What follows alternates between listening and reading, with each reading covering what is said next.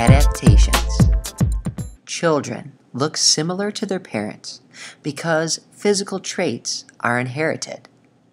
Other traits, like behaviors, can be passed from parent to offspring. Cats instinctively know how to hunt thanks to their parents. In fact, all organisms pass traits and behaviors onto their offspring.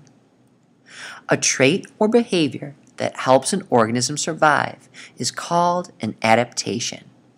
A chameleon has several inherited traits or adaptations that help to survive.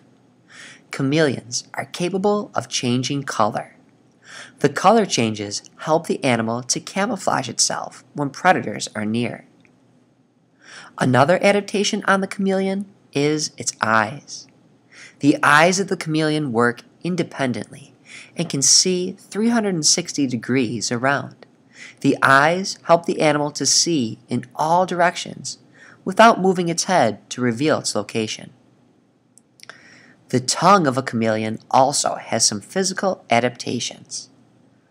The tongue of a chameleon can extend 1.5 times the length of its body, and the tip of the tongue has the ability to grab insects.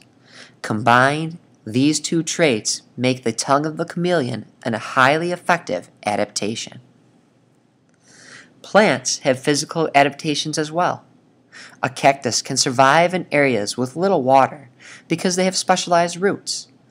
The root systems of the cacti spread out over large areas and do not grow very deep in the soil. So on the rare occasion that it does rain, the roots are ready to take in water. The thorns help protect the plant from animals that may want to eat it. And lastly, the flowers are brightly colored and attract pollinators. Some animals have inherited behaviors that help in survival. Cheetahs have learned to hunt prey in groups.